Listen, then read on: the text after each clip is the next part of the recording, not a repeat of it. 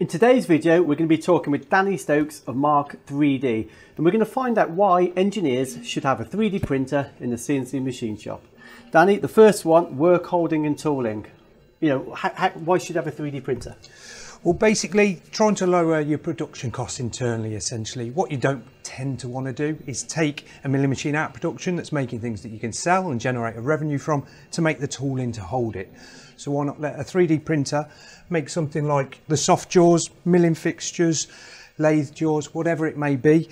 Complexity is completely for free, so you can make a complete negative of your part, holding it nice and firmly, printing it overnight, nice and simple.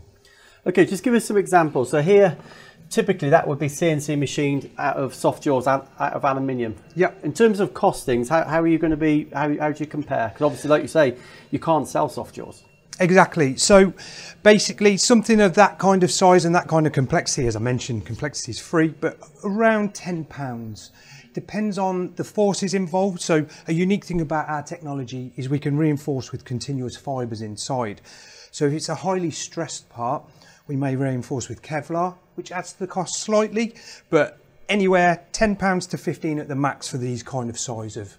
So when we look at aluminium, we've got to machine it. Take the aluminium aside, you've actually got to machine it. You've got to take up valuable machining time to make us something you can't sell, essentially. Exactly, and the tooling, like the drill bits, the slot mills, whatever it may be, that are going to use in the production of that item in their own right. There's no tooling at all. Simply filament fed through a heated nozzle, extruded in the shape that you need it.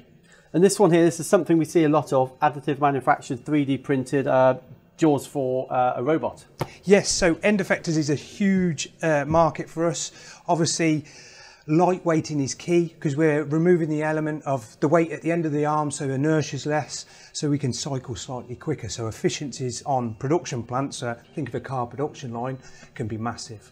No reason that can't be on a chuck, is there? No, exactly. Turning is a big element for us. There's any kind of complexity that you want to put in the actual jaw that's going to be holding it, no problem at all.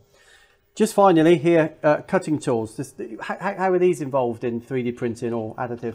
Slightly different end of the spectrum there. Everything we've been looking at here is plastics, polymers and composites. We're looking at some Gurring tools there which are made on the Metal X technology. So we're printing in a H13 tool steel, conformal coolant delivery, mirroring the aperture of the cutting edge. There's a whole host of benefits they get into really, but very high end at that. For sure. Just on, we spoke at Gurring at length on these, and you know the cost is comparable to actually making the tool, isn't it? Yeah, it's cheaper, but it's the lead time. What we don't have to do is get a bespoke bit of tungsten carbide made, production plan it. We can have an end-use tool at a customer within a week that's completely bespoke rather than 8 to 12 weeks potentially.